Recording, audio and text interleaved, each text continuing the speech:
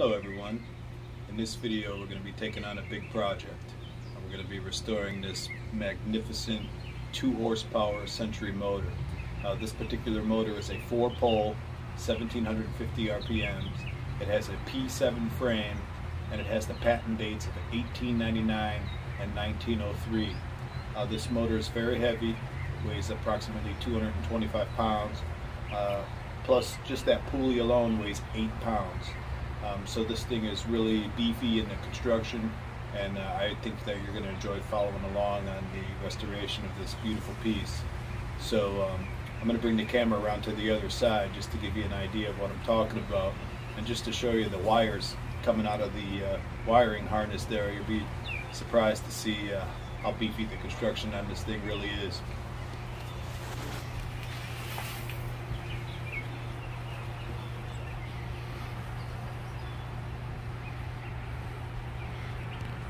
So these wires are about 5/16 of an inch in diameter, which is pretty amazing, really.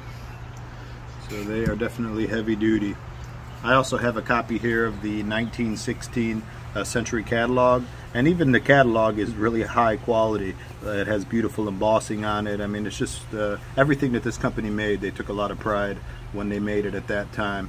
And on page 11, right down here, you can see an exploded diagram of a 2 horsepower motor. So we're going to tear into this motor, and we're going to take our time. We're going to do a thorough job on it, and hopefully when it's done, this motor is going to make a statement.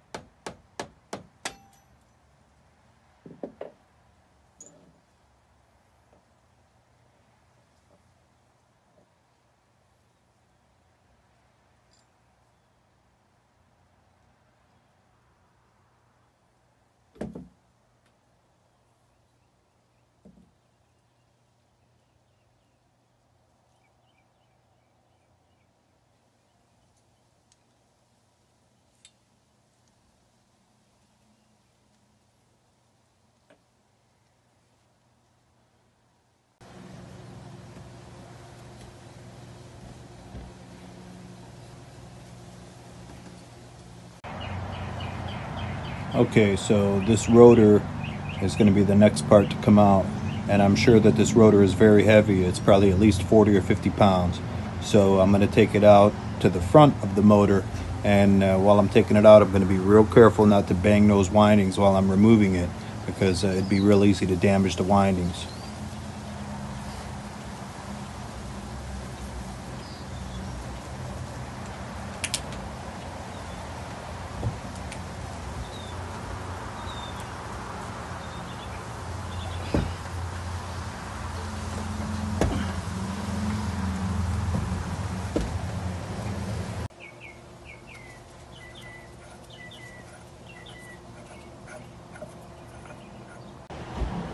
Okay, so now I'm removing the tag.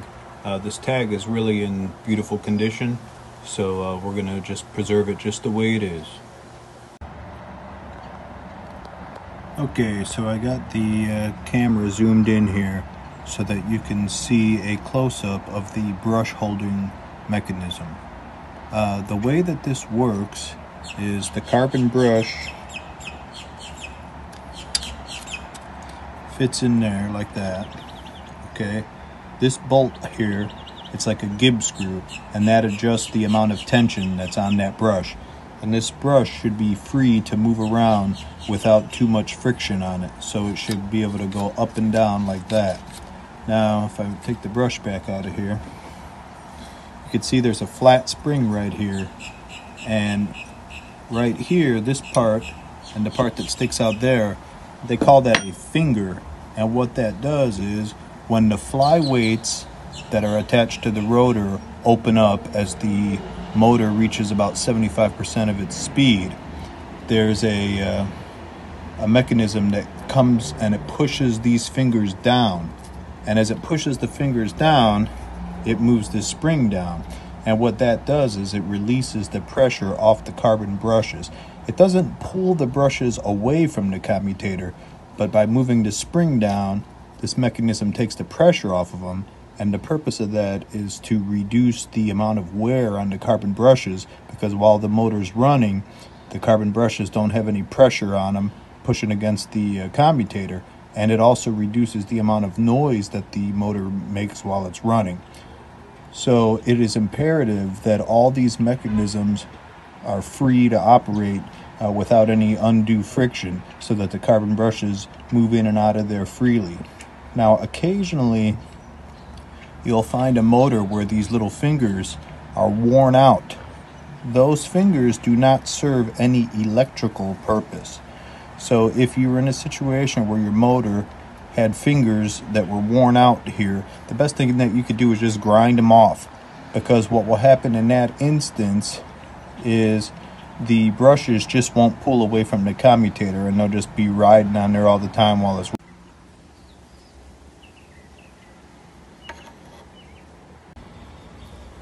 Okay, so this brush holder assembly just unscrews off of this end bell, and you need to be careful when you're going to unscrew it not to put too much pressure on any one of these flanges, because if one of those breaks off, you're going to be up the creek without a paddle.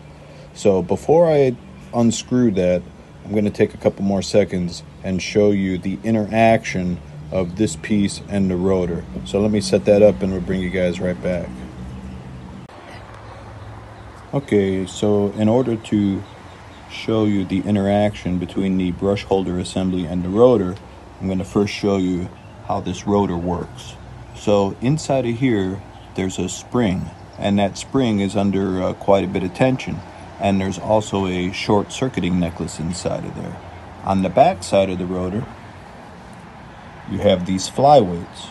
So the way that works is the motor starts off in repulsion mode, hence the name Repulsion Induction. When it gets up to about 75% of its rated RPMs, these flyweights will fly open. When they fly open, there's two little rods in here. The centrifugal force will overcome the tension that's on the spring, and this ring will move forward. And when that moves forward, two things will happen. Number one, the shorting necklace will move forward and it'll short out against the commutator, and then the motor will just be running in induction mode.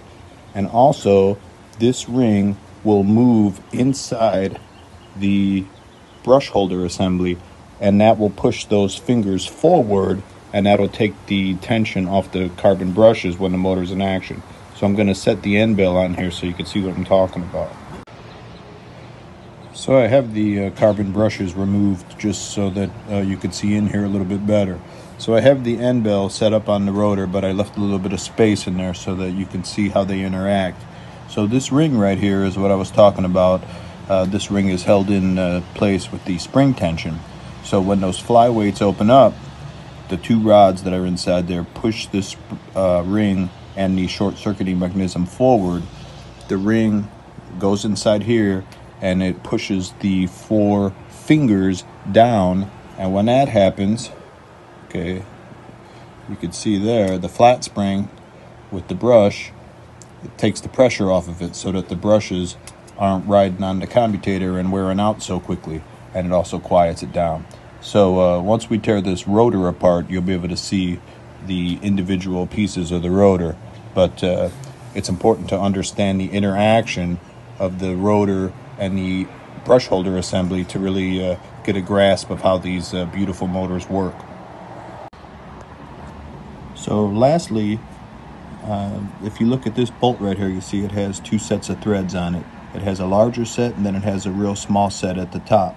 The purpose of that is the small set just threads into this bracket, and the larger set threads into the housing, and that you use to control the amount of pressure that's on that carbon brush, and then you lock it in place with the nut that's on there. So that's how those operate. So when I remove the carbon brushes from the motor, I see that a previous owner attempted to repair a cracked carbon brush with some JB weld or some epoxy or something like that. I don't recommend doing that. First of all, JB Weld does not conduct electricity. You go on their website, it tells you right there. Second of all, that's really not the right way to do it. If you can't find the proper wedge shaped brush, what you could do is you could find just any large carbon brush and just file it down. These brushes file down real easy with a metal file. And if you're on eBay, for example, and you search under like elevator brushes, you'll see some very large rectangular shaped brushes like this one, and you could just file it down into the wedge shape you need. That's a far better option than trying to glue it back together. That's really not the right way to do it. And also, going back to the fingers, I have a collection of extra fingers here because they do wear out occasionally. And I mentioned earlier that if your fingers were worn out and you wanted to eliminate them, that you could do that.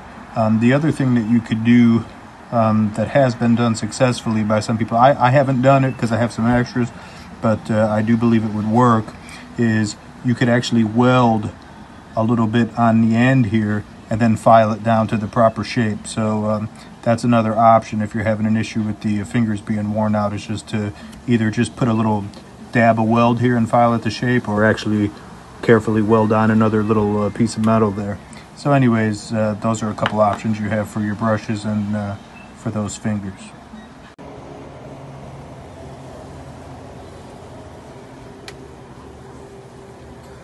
Okay, so we got the brush holder assembly back together, and I have adjusted the tension on the Gibbs screws where these brushes just have enough play in them to move around freely within the holder, but they do not fit in there sloppily.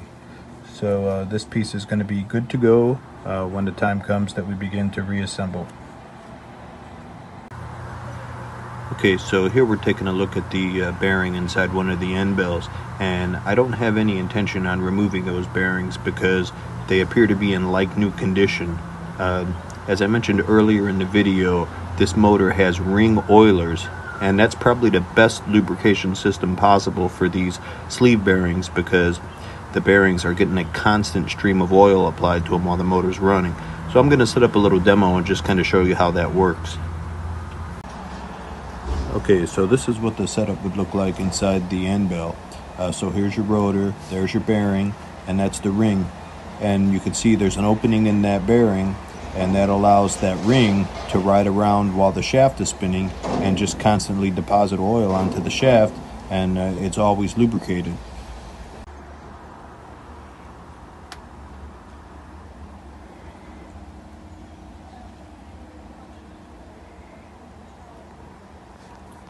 Okay, so now we're at the part where we're going to begin the disassembly of the rotor.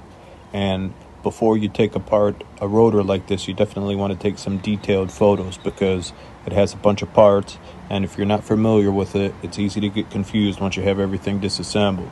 One of the most important things to pay attention to is how many threads are exposed right here.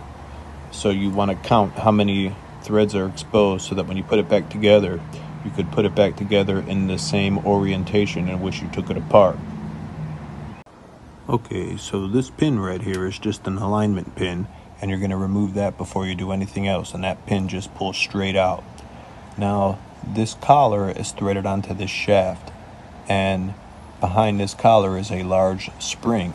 The purpose of this collar is to adjust the amount of tension that's on the large spring behind it, and by increasing or decreasing the tension on the spring, you can control how early or late these flyweights open up. So what that translates to is if the motor's taking too long to switch over from repulsion mode to induction mode, you can adjust the tension on that collar and you can force that action to happen earlier or later. Okay, so looking at this end, you can see that these flyweights are held in place with this bolt, but this bolt is secured inside here with a cotter pin, and there's some spacers in here. So once again, make sure you know where everything goes before you start taking it apart. This whole mechanism here right now is under a tremendous amount of pressure because the spring is in place. So you could only take it apart from this end first. You won't be able to do anything with this until you remove that spring and take the pressure off of this side. I want to point out that these strips right here, those are called insulating strips, and underneath those strips are wires.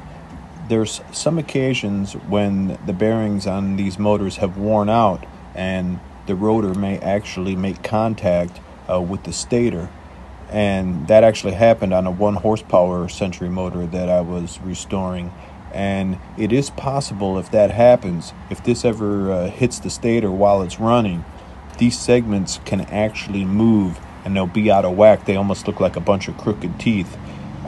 So if your rotor has these segments out of whack, you can actually move them back into position using a pin punch and a hammer. Just go along and whack it with the hammer and just straighten those out. Because what you don't want is you don't want these segments pinching on these wires, because that could cause a problem with short circuits. So you can tap them back in place. It is a little bit time consuming, but it's imperative that these are straight.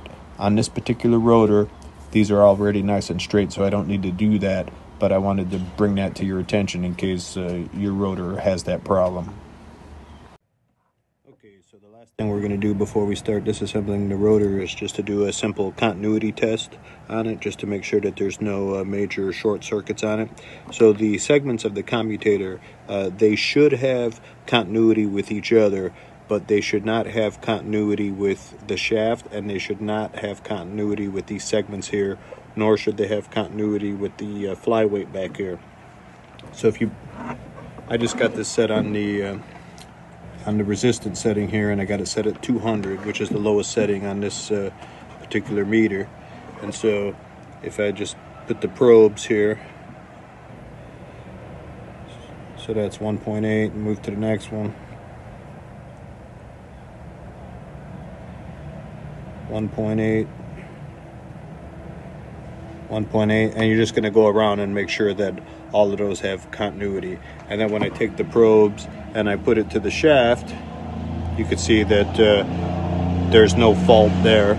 And conversely, if I take the probe and I put it here, you can see that there's no fault there, and there's no fault over here. So we'll just go around and check all those segments, and then we'll start disassembly. Okay, so to begin disassembly, the first thing that I'm going to do is I'm going to put a witness mark on the collar here so that I remember which hole this guide pin went into.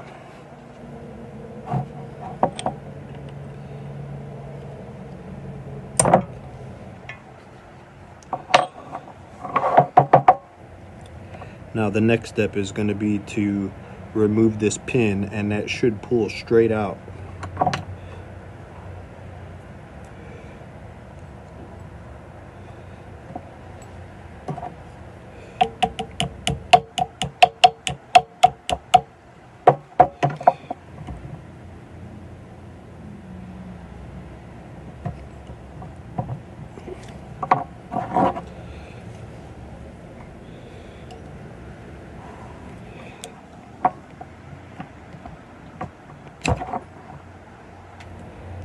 Okay, so it required a little bit of force to get it out of there, but that's what it looks like once it's removed. So this is the setup that I have to remove this threaded collar from the shaft. The reason why I have the vice grips clamped on here, of course I'm using a rag to protect the shaft, is because the spring is really under a lot of pressure, and I don't want that collar coming out and hitting me in the face when it lets loose. So I got the vice grip on there just as a safety measure. And I do have a spanner wrench, but my spanner wrench isn't quite the right size for this. It's off by about 1/8 of an inch. So what I'm going to do in order to remove that collar is I'm just going to take a pin punch, and I'm just going to stick it in there and tap it down with a hammer and just work my way around. That's the only option I have right now. So I'll bring you guys back once I do that. Okay, so it's a damn good thing I had that vice grip set up over there, because let me tell you, that thing came out of there with a lot of tension. As you can see, that's a thick, heavy spring, so it's got a lot of force behind it when it lets loose. So make sure that you have some kind of safety device in place for that when that happens. Now, when I go to reassemble that, because of the amount of pressure that's on this spring, I won't be able to cheat like I did when I got it apart. Getting it apart, I just cheated and used my pin punch to get it apart because my spanners didn't quite fit. But putting it back together, I'm definitely going to have the proper spanners to do it. So I'll either have to modify the set that I have or buy another set to get that back together. So anyways, I'm going to take this vice grip off of here and we'll continue with the disassembly.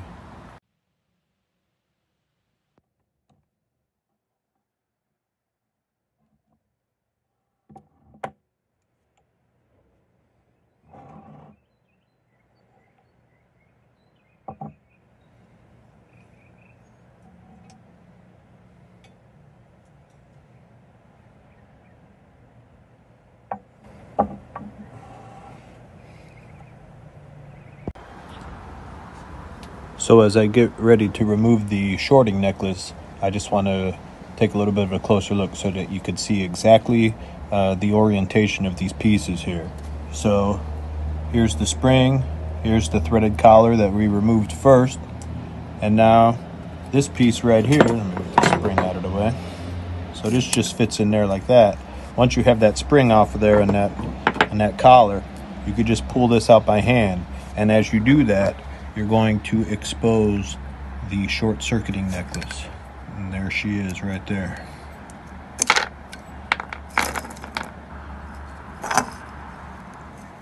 And as you can see, the wire holding the segments of the short-circuiting necklace appears to be broken. So we'll have to repair that before we put it back together. So the shorting necklace just rests inside this ridge right here.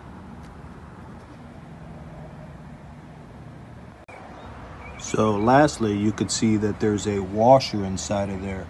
So I'm going to use a little hook in that little hole that's in there and just pull that flat washer out of there.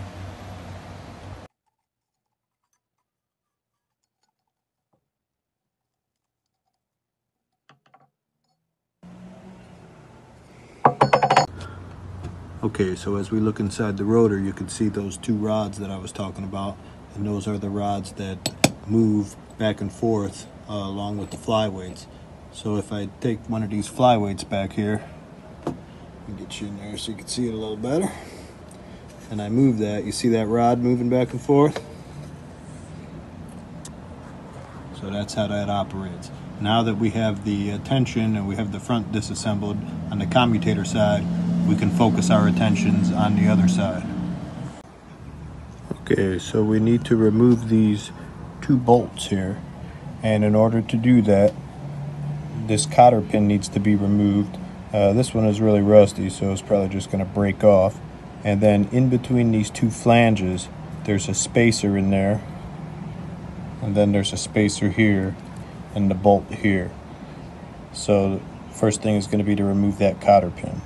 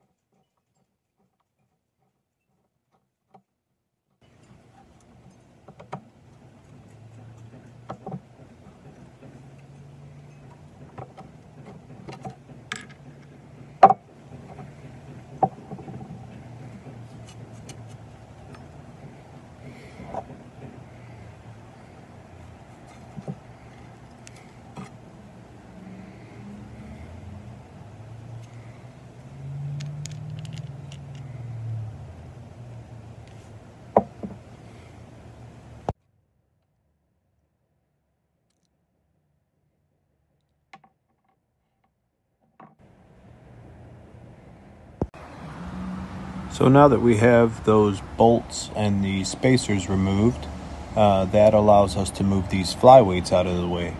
And once we move those out of the way, we can see that there's another set of cotter pins, and there's a washer right inside there. There's one over there, and there's one back there. It's a little bit difficult to see in there, but right at the end of that awl is where the cotter pins are. So once I remove those two cotter pins, that'll allow this flyweight and the rod and everything just to pull out of there. Now these pieces, this arm here and the rod, those are riveted together, so there's no reason to separate those.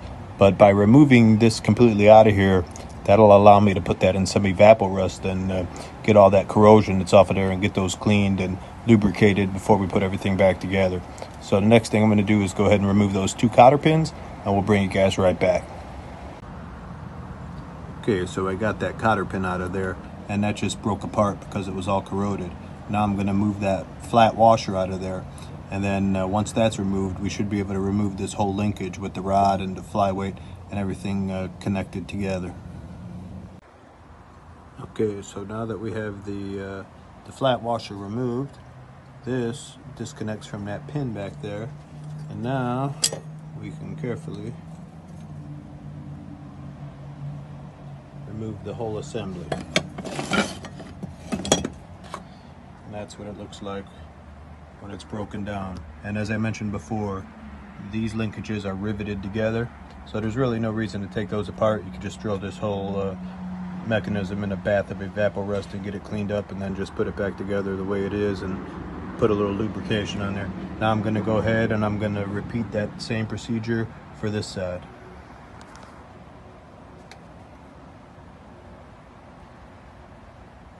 So here's a better look inside the other end of the rotor.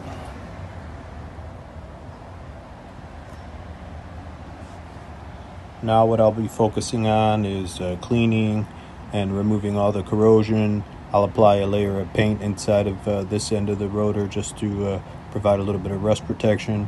We'll get the flyweight mechanism soaking in some evaporust, and then we'll work on these windings and getting the rest of it cleaned up, including the commutator. We're going to undercut those segments on the commutator and get that cleaned up. So still got a lot of work to go on this rotor. So upon closer inspection, I can see that there's actually another threaded collar on this back side, and I'm going to try to remove that using a pin punch and a hammer, just like I did the collar on the front side, because if I'm able to remove this end piece here, that will allow me better access to the inside of the rotor to clean it and to remove any corrosion that's in there. So I'll try to get that off and we'll see what happens. I'll bring you guys back.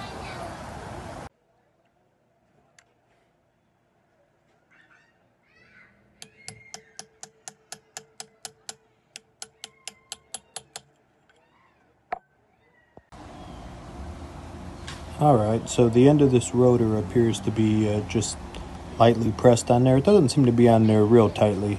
So what I've done is I've taken this slide hammer and I've put it in one of the openings that was in this end piece here. And I'm just very carefully using that slide hammer, and then hopefully this is just going to slide off of here. There is a keyway. It is keyed in there, so it doesn't rotate from side to side. It's just got to come off straight. So I'll just keep playing around with that, and I'll bring you guys back once I get this piece off.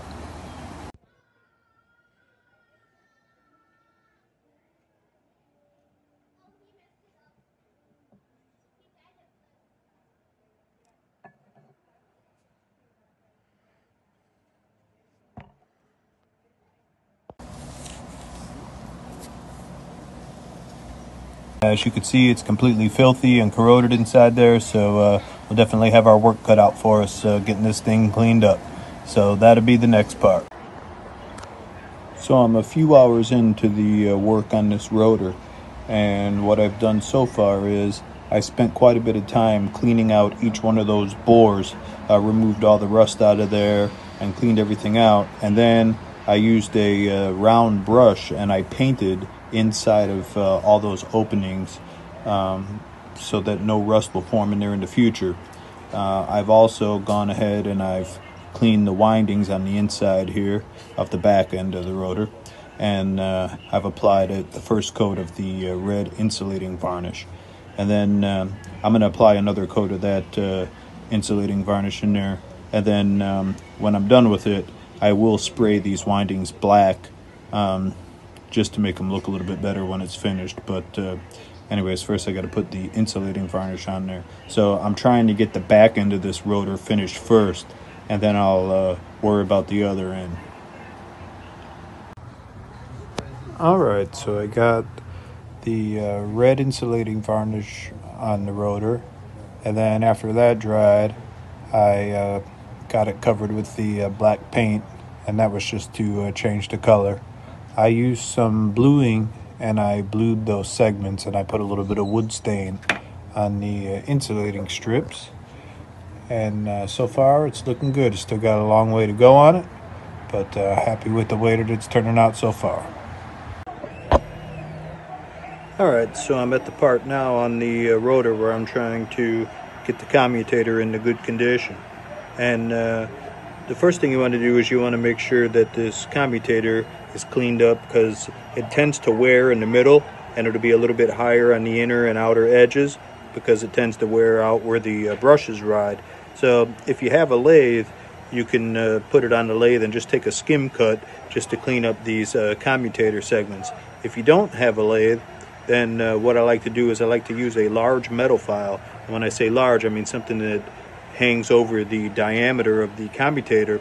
That way you can take down the inner and outer edges until they meet up with the center, like that.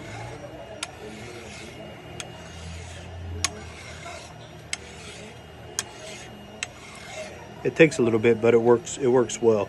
And then the other thing that you want to do with the commutator is you want to undercut these segments. So you want the mica, which is the insulation material in between the segments, you want that to be below the surface so that it doesn't hit the carbon brushes and cause sparking. They do make a lathe that undercuts mica, but assuming that you don't have that, an easy way to do it is to just use the hacksaw blade. And all you need to do is run your hacksaw blade in between the segments like that, and just go back and forth.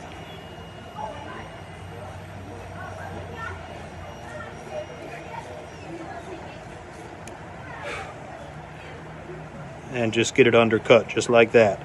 Now it is a little bit time consuming to go around and to do each one of those segments, but that's what it takes to get the job done correctly, so that's what we're going to do.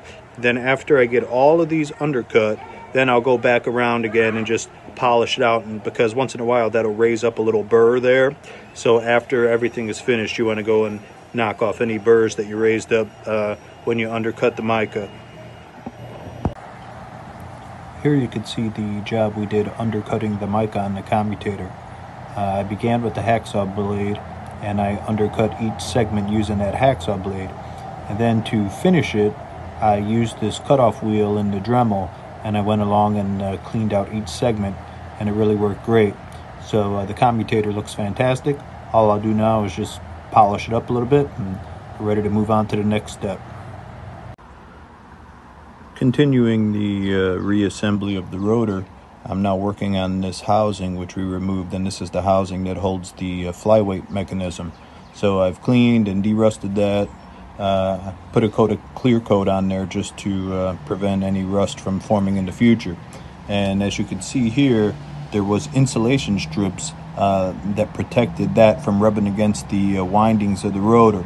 So it was originally wrapped in like a white linen, but that linen was all dry rotted.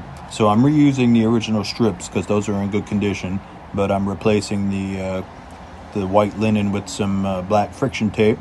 And then on the bottom, this is insulated from the inside of the rotor. There's like a gasket that's glued inside the bottom of the rotor, but I'm also going to take a little bit of liquid electrical tape, and I'm just going to put a very thin coat on the bottom of that where that meets up against that gasket. That'll just provide a little bit more insulation there.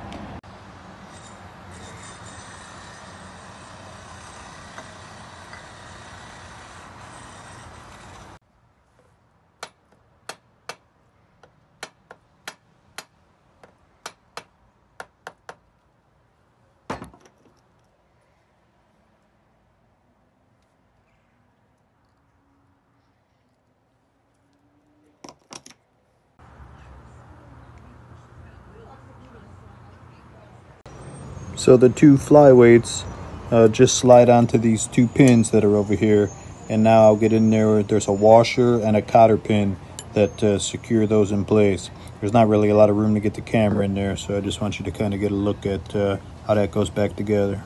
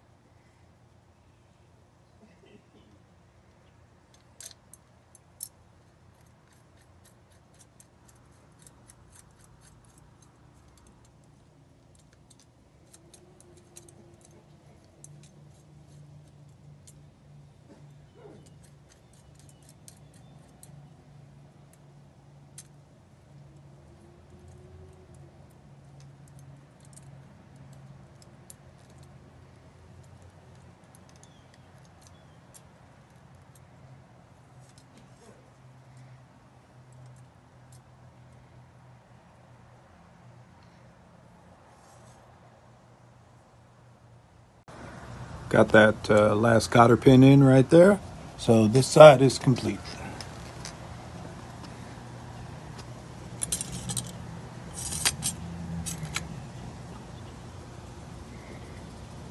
Now we'll begin the commutator side. Okay, so we're at the part where we have to fabricate a new shorting necklace because the wire that holds all the segments together of the shorting necklace, the original wire, was broken. This wire was about 28 thousandths thick, which translates into approximately a 22 gauge steel wire. So I have a 22 gauge replacement here. I'm going to, I've already cleaned each one of these segments individually, and I'm going to thread them on here and get this thing back together. The total length of this particular necklace is about 8 1/4 inches plus the two little loops on the end. So let me get that back together and we'll carry on.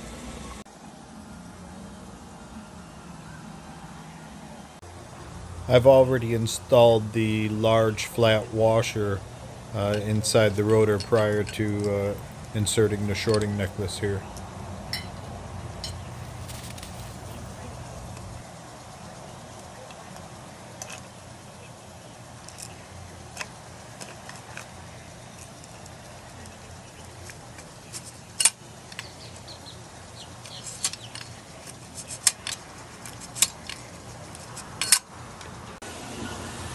So this is the setup I got to use to put this collar on there, and as I mentioned before, that spring is under a tremendous amount of tension. So I had to grind down my spanner wrench so that I can have the clearance to fit around that shaft. But I already did that. I already ground that down, so we're good to go as far as that's concerned. Now what I'll do is I'm going to take a piece of pipe, and I'll put a piece of pipe over this whole thing, and probably just lean down on it with all my weight and say a few bad words, and hopefully we're going to get it on there. I'll bring you back when I'm done with that. So what I ended up doing was putting a piece of pipe over that thing where I could get some good pressure on it, and then using the spanner wrench here to get it on. It actually went on easier than I thought, but I was prepared for the worst in case that happened. Now I got it threaded down. This is exactly where it was before. I looked at my reference photographs, and I also had put that little witness mark in there before. So this hole is where that retaining pin goes in. So now we're just going to put that retaining pin back in here.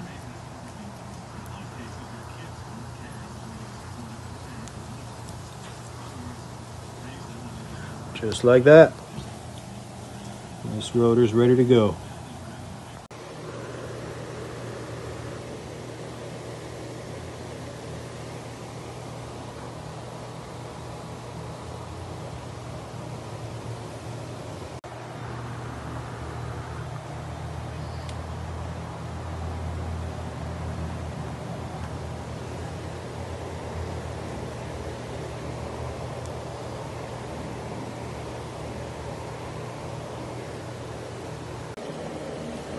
Alright, so I actually had to take this rotor back apart for a second.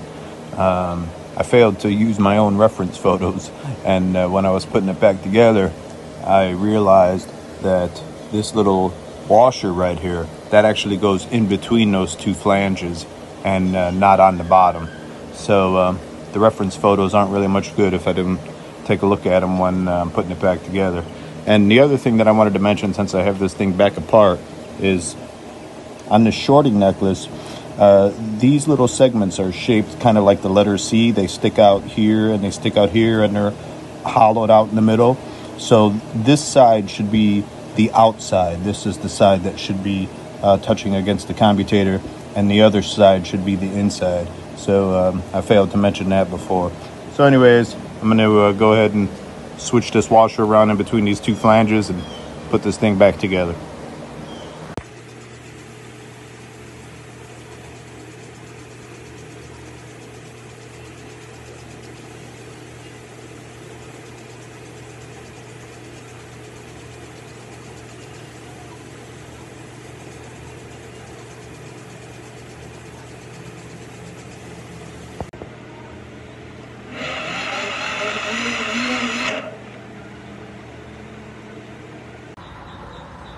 So before we begin working on the stator, I just wanted to make a couple basic tests on the windings to kind of get a gauge of where we're at before we get started.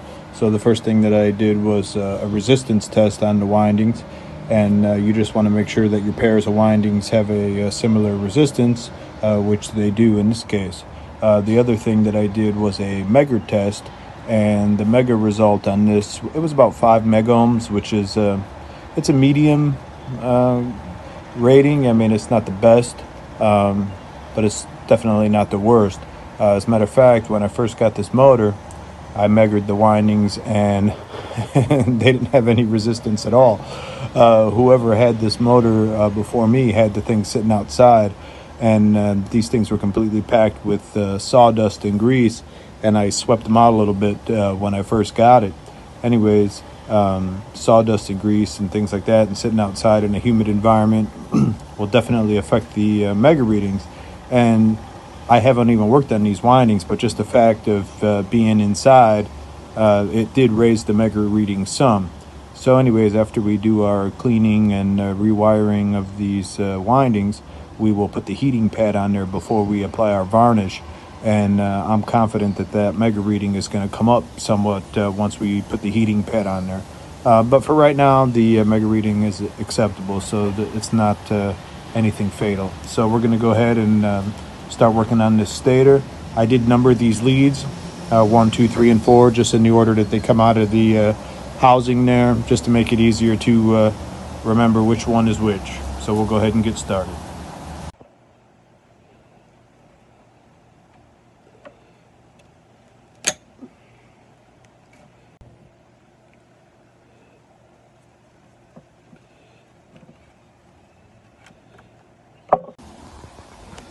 So there's 2 drive rivets that secure this ceramic housing in place, and I took a wire brush and I just cleaned in there a little bit so I can find the drive rivets. And there's one here and there's one right down here, so I'm just going to use a pin punch and punch those out of there.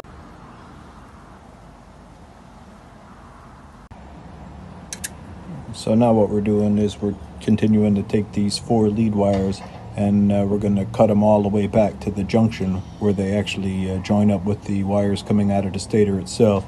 So I'm going to cut off this electrical tape and then snip those wires right here, and we'll be soldering on new leads from that junction point forward. So I got to do that for the rest of these. I got 1 off, and I got to do the other 3. So now I'm at one of the most tedious parts of any motor restoration, and that is the removal of the old and dry rotted wrapping that's around these windings. There's no easy or fast way to do it. You really have to be careful because what you don't want to do is you don't want to be doing any damage to the windings when you're in there. So what I do is I just carefully cut these and get in there with some tweezers and just spend some time removing all of that. The reason why I do that is because it allows a much better saturation of the varnish when the time comes that we go to put the varnish on. So anyways, cleaning the windings on both sides of this stator is going to take a number of hours. So I'll go ahead and work on it and bring you guys back. I'm in the middle of working on the stator, and on the front side of the motor, being the shaft side, there's a cast iron ring here that helps to secure the stator in place. And the reason for that ring is just to keep the stator from vibrating free. It's unlikely that would happen. That thing's pressed in there pretty tight, but that ring just helps to secure it in place. Anyways, this cast iron ring is held in place with set screws, and these set screws actually sit behind the 4 bolts that hold the end bell on. So after you remove the end bell, buried deep inside there, each one of these holes has set screws in it. And once you have these loosened, and let me tell you, they are a pain in the ass to get loosened. So I had to use a torch and heat each one of these up to get them out because every single one of them was corroded really badly. So be ready for a battle. But once you get these out, this ring, once I move these here, just got those there so you can see them. Now this ring will be loose. This ring rotates like that, and then you could take that ring off. And by taking that ring off, it will allow you better access to the inside of the stator to clean it and paint it and do what you got to do. Plus, because these set screws and these holes were corroded so badly, I want to chase the threads on all of these set screws. And when I put those back in, I'll put a little bit of anti-seize lubricant in there so that sometime in the future, if somebody's ever taken this apart, they'll have an easier time with it than I did.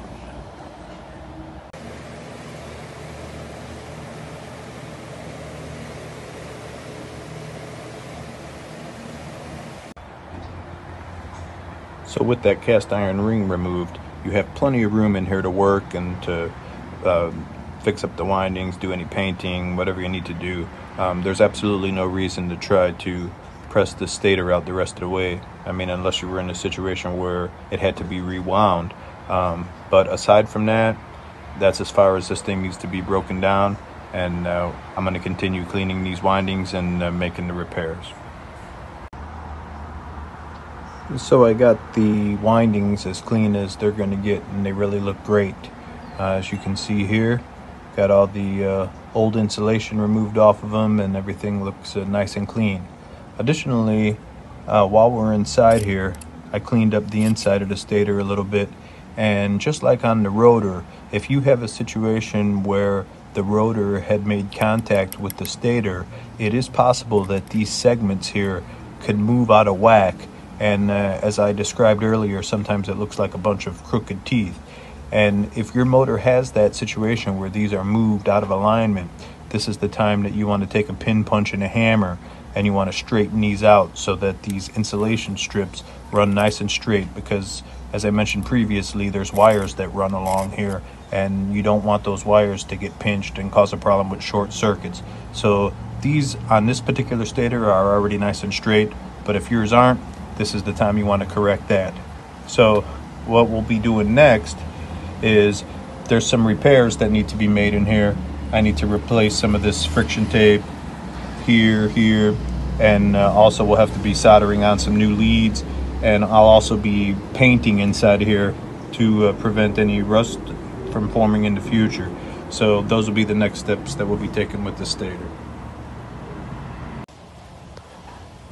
So we've got the heating pad inside here, and as you can see, I have the stator covered up with a couple towels, and we're going to let these windings get dried out thoroughly before we attempt to apply the insulating varnish. It's imperative that the windings be warm and dry. I've already gone ahead and I've put some heat shrink tubing where it was necessary, and I've repaired a couple of the areas that had the old friction tape.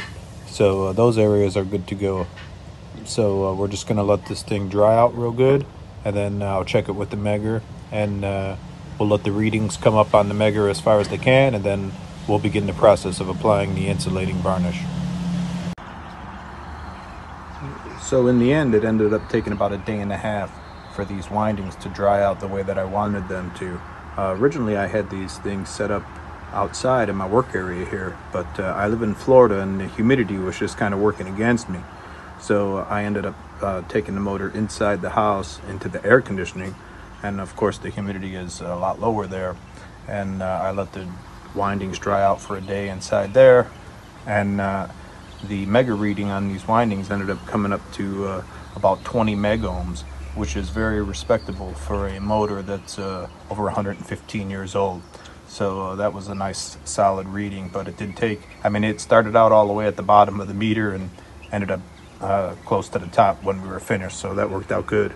Now I'm in the process of brushing on the insulating varnish, and for this project I'm starting out with the Gliptol, the red insulating varnish, with a brush, and I'm really putting it on there heavy. I'm kind of slathering it on there. I really want it to saturate in between those windings, and I'm not worried if it drips out a little bit. We could always clean that up later, but I want to make sure that those windings are fully saturated. And then once I finish with these, I'll set it up with a space heater and let those dry thoroughly.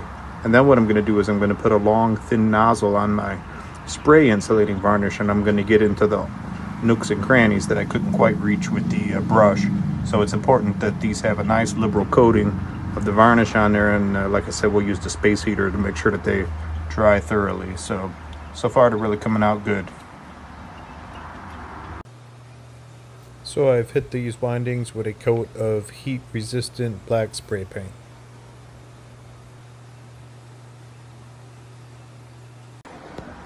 So now I'm at the point where I'm soldering on the 4 lead wires, and we'll be bringing them out here through the pecker head. And this is a 10 gauge wire. This motor is rated to draw 22 amps at full load on 110, so it's a pretty hefty draw. So this wire being at a 10 gauge will be more than adequate for that kind of amperage. And after I soldered the connections on here, I put 2 layers of heat shrink tubing on here, and then we're going to wrap this whole thing with the black friction tape to give it a neater appearance.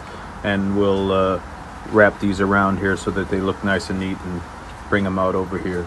So that's what we're working on right now.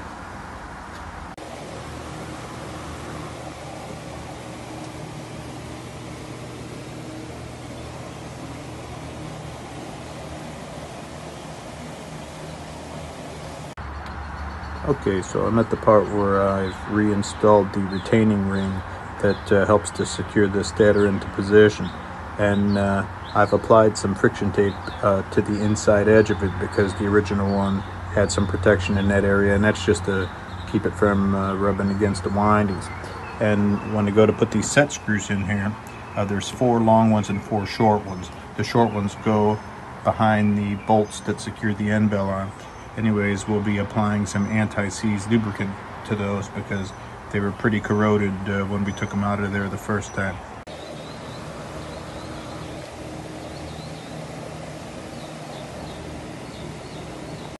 So this is the time I'll be using the precision ground flat stones to remove any burrs from the end bells so that they fit together properly.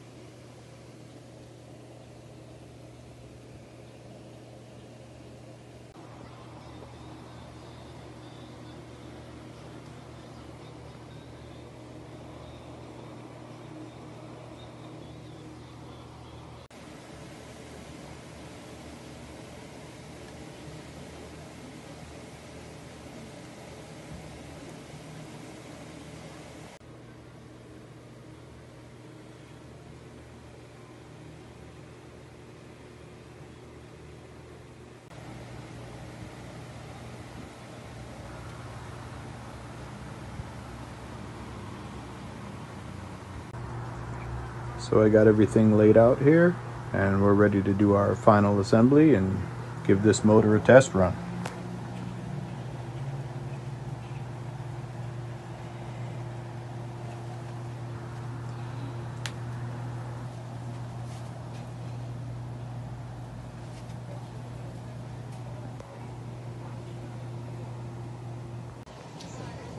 So as we get ready to wrap this already long video up, I just wanted to touch on a couple other points that you may run across if you have one of these motors.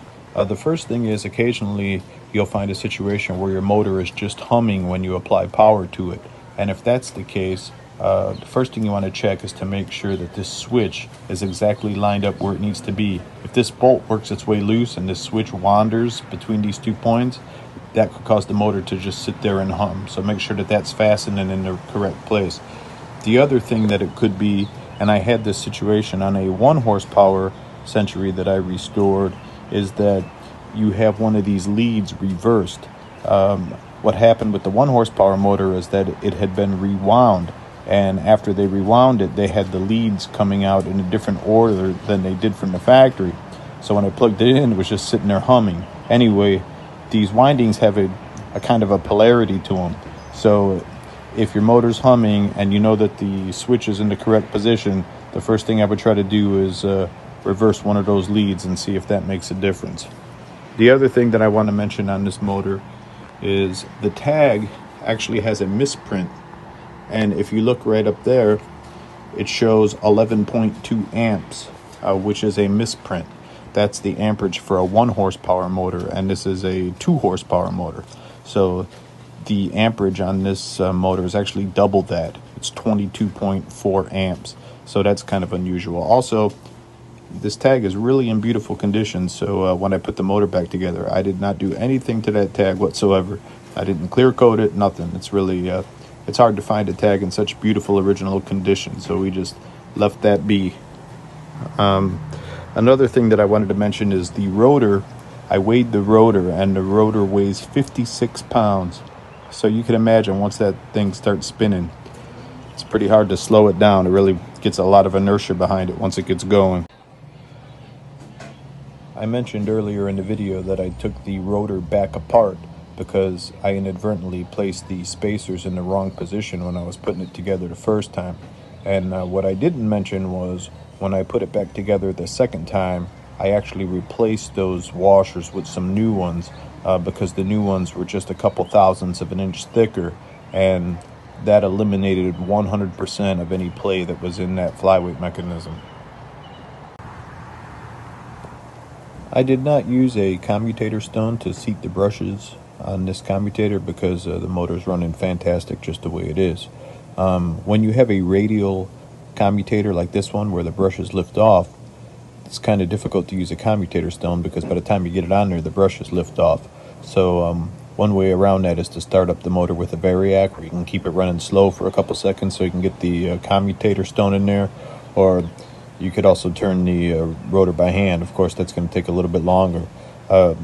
Alternatively, the other thing that you could do is just start and stop the motor a bunch of times, and those brushes will wear in. But in this case, it wasn't really necessary to use it. The other thing that I'd like to mention is that when I took this motor apart, there was no thrust washers in there. And those thrust washers are really important for controlling the movement of the rotor back and forth. And they are particularly important when you have a radial commutator like this one, because if there's a lot of play in that rotor back and forth, and that rotor happens to work its way away from the carbon brushes, you could have a situation where those carbon brushes aren't making good contact with it because there's too much play back and forth. So this particular motor, there was no washers in there. There's not any excessive play in there, so I didn't add any. But that's an important thing to be aware of, is that there's not too much play so that the rotor is not sitting too far away from those carbon brushes. Also, after testing this motor, I'm perfectly comfortable with the adjustment of the collar on the rotor. If you'll recall, I mentioned that the collar on the rotor, you can adjust that to adjust the spring tension, and by doing so you can control the action whether or not the flyweights release earlier or later. But in this case, I returned the rotor to where the collar was before I took it apart, and I feel that the placement of that collar is satisfactory. The motor is starting perfectly, so I don't see any reason to adjust that. But it's important to remember that if necessary, you can adjust the opening of those weights as needed. I want to take a second to talk about lubrication for these electric motors. If your motor has wick oilers and it works through capillary action where the oil soaks in through a wick which then rubs on the shaft, what you want to do is you want to use a 10-weight oil such as Zoom Spout, which is a non-detergent 10-weight oil. And that oil is a little bit lighter weight, and the lighter weight oil helps to facilitate the capillary action that a wick oiler uses. In this motor, as you can see, we have ring oilers, and the ring oiler works by the ring spinning around the shaft, picking up the oil from the oil sump and depositing it on top of the shaft. For these type of motors, you want to use a 20-weight non-detergent oil, such as the 3-in-1 electric motor oil that comes in a blue bottle. The reason why you want to use a 20-weight oil for the ring oilers is because the slightly heavier weight oil helps to keep the oil from flinging off the ring as it's spinning around. So these recommendations came straight out of a Century Motor brochure. So it's 10-weight for the wick oilers, 20-weight for the ring oilers. On the topic of lubrication systems, it's important to note that I did not need to change the sleeve bearings in this motor, and I find it absolutely fascinating to think that this motor still has its original bearings in there. When you consider how old this motor is, for it to still have its original bearings in there, and for those bearings to be in such good and tight condition as they are, is really it's really something. So anyways, that's a tribute to the simple but effective design of these ring oilers. And on top of that, it did save me a small amount of work because I didn't have to pull out those bearings. But the original bearings on this motor are in perfect condition.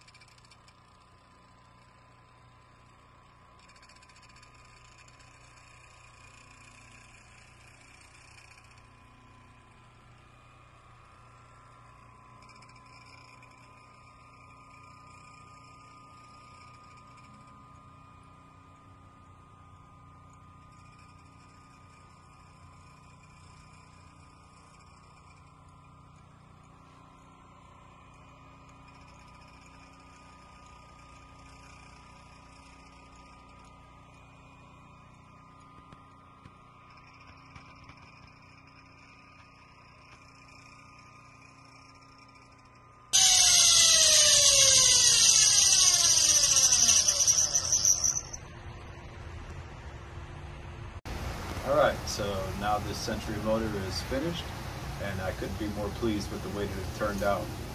In total, I spent about 65 hours on this project, and it was really a lot of fun. I know this video is a little bit long, but I tried to put a lot of information in there. I cut out all the parts about painting and polishing up parts and all that, and just tried to keep the nuts and bolts of it, so I hope that you enjoyed following along. Right now I just have this motor set up here for demonstration purposes. I actually have it sitting on a Lazy Susan, and when the time comes that I actually mount this motor permanently, then I'll go ahead and level it, and also I may just fine-tune those Gibbs screws on the brushes. The motor runs really quiet, but you could hear the brushes just rattling around in their holders a little bit, which is completely normal. So once I have the motor where I want it permanently, then I could just make a little fine-tune adjustments as necessary. So anyways, I hope that you found this video useful, and we look forward to seeing you the next time. Thank you very much for watching.